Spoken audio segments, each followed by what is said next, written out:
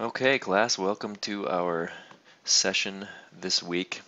So it's President's Day here, and we got lots of snow yesterday. Well, mostly Saturday night, I guess, but anyway, it's time to kick off a new week in class, and this week is about type and color. And it's kind of a simple week, really. You just have some readings from the textbook, chapter 7 and 8 on type and color. And then I have a couple of recorded presentations about type and color here. And so you can watch both of those. And then as part of your work this week, of course, you're working on your graphic design project.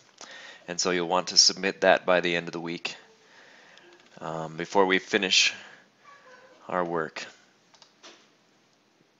or before we finish the week. And so we're looking for these graphic and text elements. We're looking for a poster making use of limited color scheme. By the way, it could be a flyer too, so if you want to make a flyer, you can just change all these items in the rubric to say the flyer.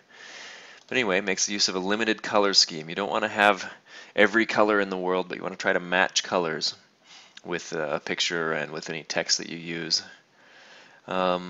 Takes advantage of some elements of design, which may include space, line, shape, form, size, scale, color, texture, and value. Has a strong focal point, so that's a requirement. Make sure that you have a strong focal point in the poster, and that not other elements don't distract from that focal point.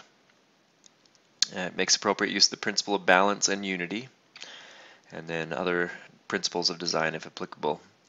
And then also review that chapter on the 13 layout sins as outlined in the textbook, so that you don't commit any of those 13 layout sins as outlined in the textbook in chapter 4.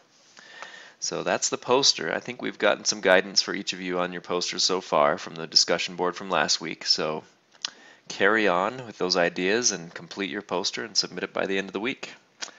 And I hope you're having a good, hopefully it's a day off for you for President's Day. If not, then hope you're having a good day at work. If it is a day off, then hopefully you're having a fun day. And have a great week.